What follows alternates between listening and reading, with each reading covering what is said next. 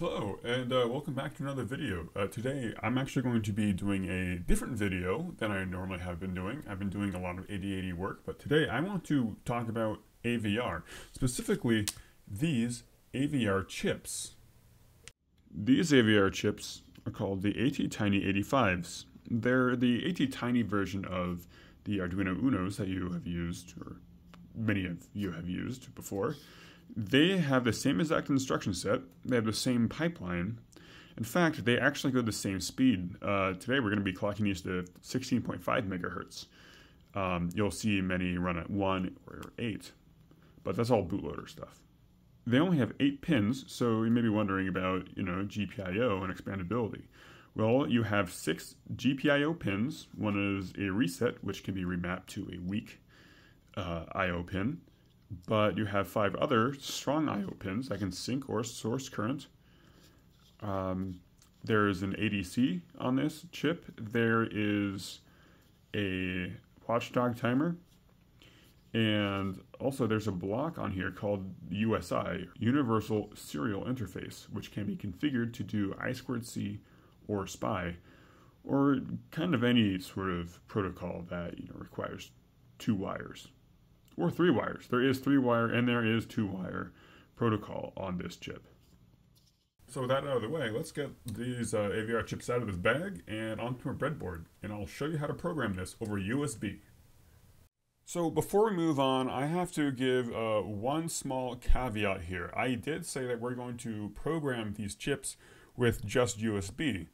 However, there is one step you're going to have to do first unless you already have a pre-programmed micronucleus style bootloader, which we'll get into later. And if you don't worry. If you have an Arduino, you have all the parts you need to make this happen. We're going to need to build something called an ISP, or an in-system programmer. Now, if this looks a little terrifying to you, don't worry. This is actually very simple circuit. I have an Arduino Nano right here. This is the ATtiny. Don't worry about these chips. This is for another computer project I haven't really gotten around to. And this is just an output LED. You don't need to worry about that. But all of these wires right here, these are just the wires for the ISP programmer. You just need a few data wires, power and ground, and then all you need is a small capacitor to reset the ground and reset, and that's it.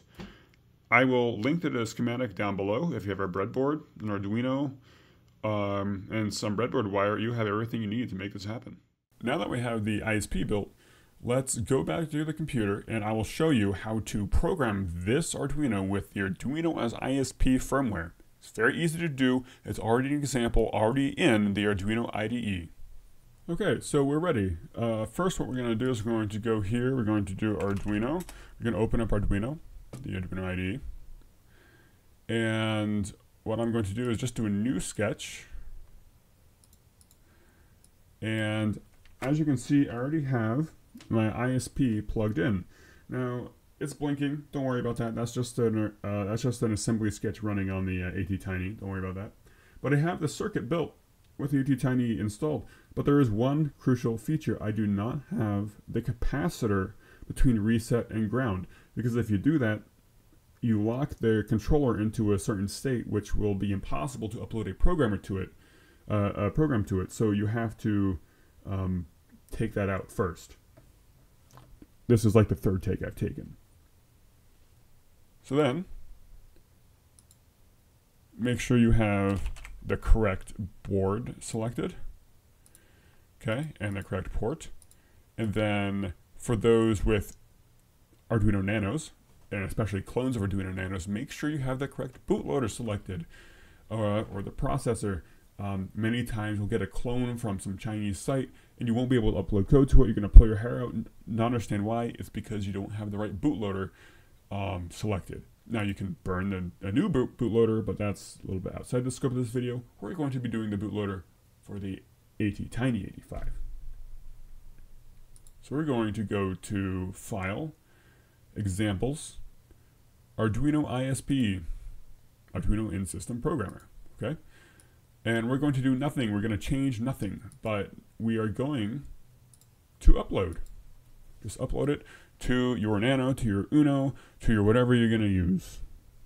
And I have verbose turned on, so don't worry about the red text. But as you can see, it has worked.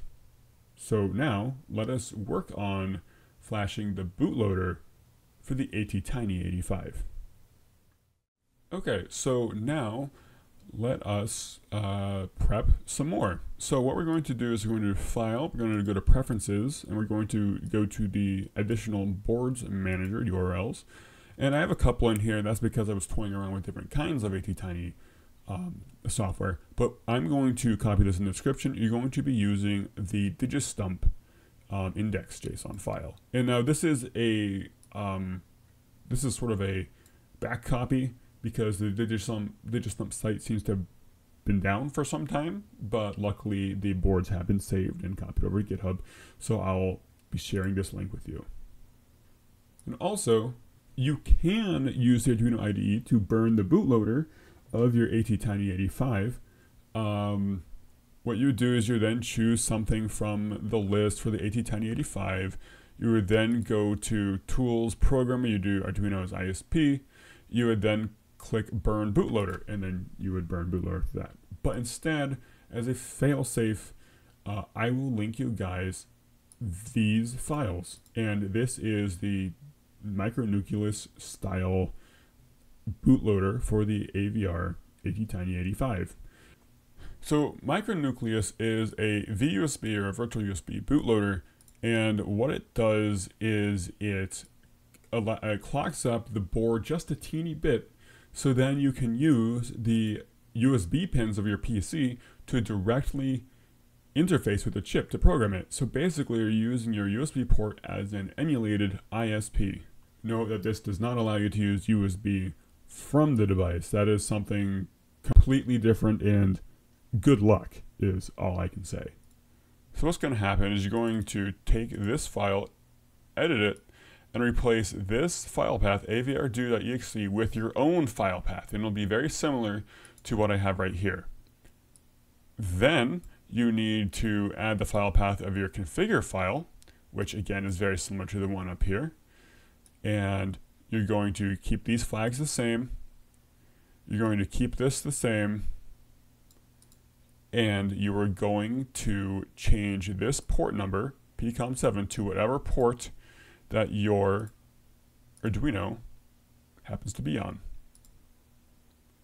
Then you can right-click and run it.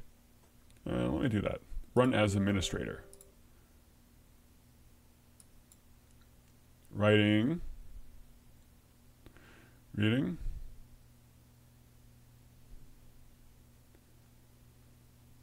and it has been written. And as you can see, completely wiped my chip because I don't have any blinking light anymore, but that's okay. Okay, so for this build, what we're going to do is I'm going to take the ISP, I'm going to pull out the ATtiny that is programmed. So we're going to take this, stick it on here. Okay. Next, we're going to take a USB to breadboard adapter. This one is USB-C. I got this for like cents on Amazon. We're going to stick it in. Okay. Now, between, actually, you know what? Let's move this just a little closer just to make it look better. Okay. So between the USB connector and the ATtiny85, I need to put 47 ohm resistors. So I'm going to take a 47 ohm resistor, bend it. Okay, there's one. I'm going to take another one.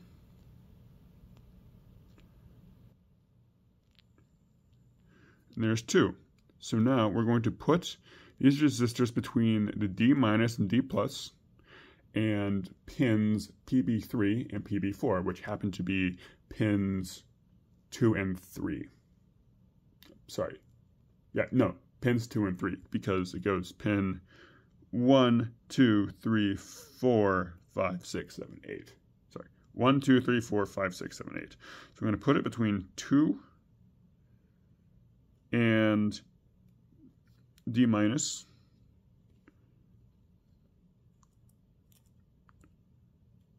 Okay. And then we're going to put one between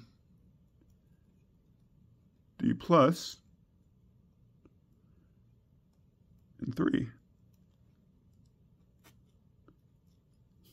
Like that.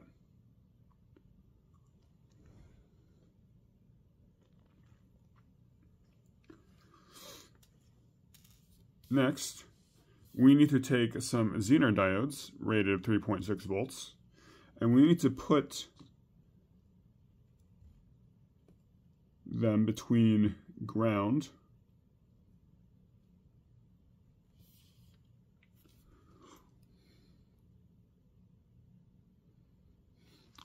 Next, we need to take some Zener diodes, these things, and we need to put them between ground and the D minus and D plus. We'll just do D minus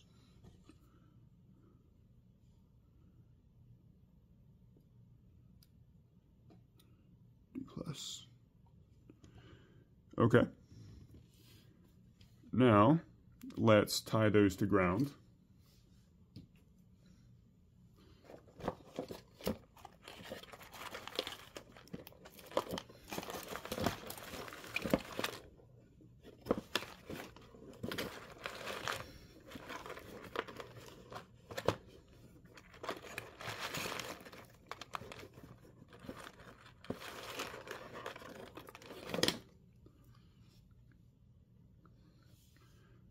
So we're going to take ground right here,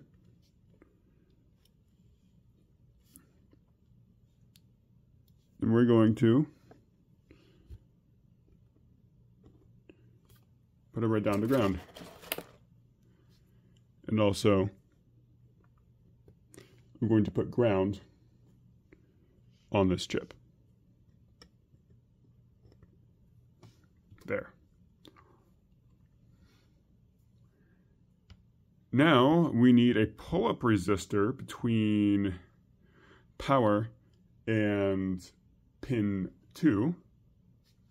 So we need a pull-up resistor. It says it's rated for, let's do a 1K ohm resistor. So pin 2 and power. It's much easier when I'm not trying to film at the same time.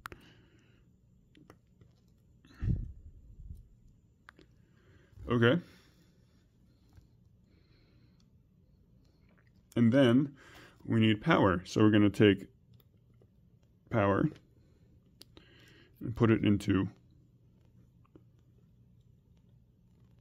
the USB. There. Now that circuit should be done. So that's simple, folks. Now let's go take it over to the computer and see if it works. Okay, so once you have your setup built, make sure that your components are jammed really tight into that breadboard. This breadboard is kind of old, and a lot of the holes are very loose, so I have to sort of jam those things in there.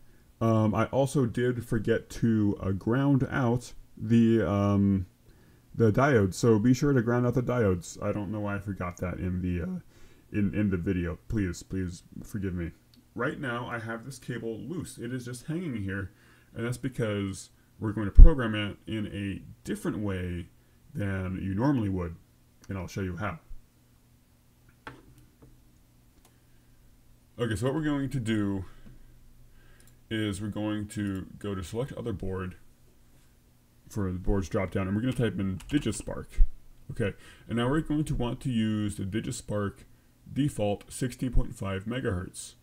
Now there are other styles of this. I haven't done a deep dive into them. I know that micronucleus DigiSpark is sort of like what we want to anyway, but we're not doing that right now. We're going to be using the DigiSpark default 16.5 megahertz bootloader option because that's what we have flashed. Guess we're gonna hit, we're gonna hit OK. And right now, I just have a blank sketch, and we're just gonna see if it works. So we're going to hit upload. And as you can see, it says plug in device now. You have 60 seconds. So I plugged it in. The computer realized something got plugged in, and as you can see, it has programmed.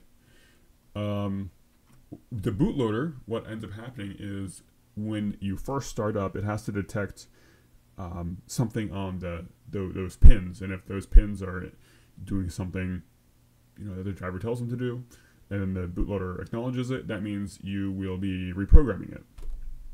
So there you go. That's how you program these chips. I'll show you how to, I show you that this works. So if I go here, examples, basics, blank. Okay, so what we're going to be doing is we're going to be changing LED built-in to 0. Because what's going to end up happening is I'm going to take an LED from pin 0, and I'm going to put it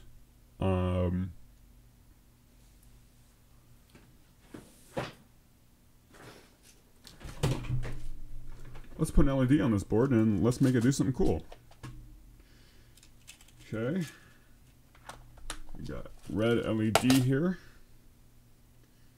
positive,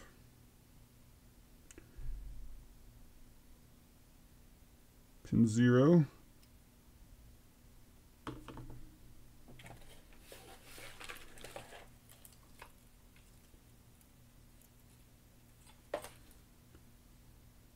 resistor,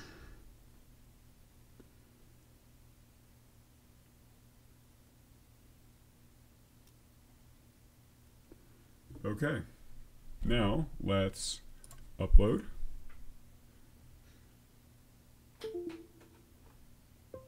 Replug. It has programmed, and as you can see, it is now flashing.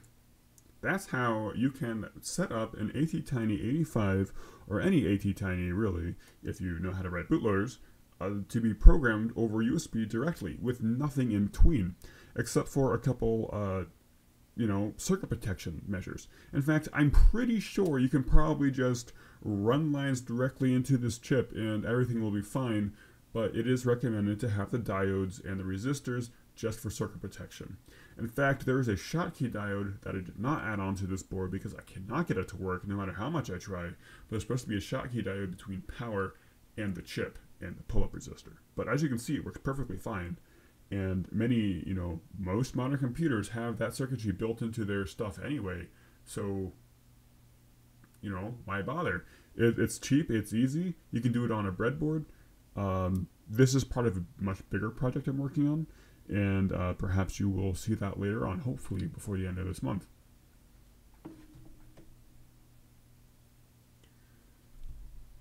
And yeah, that's it. That's how to set up an ATtiny85 to be programmed directly over USB.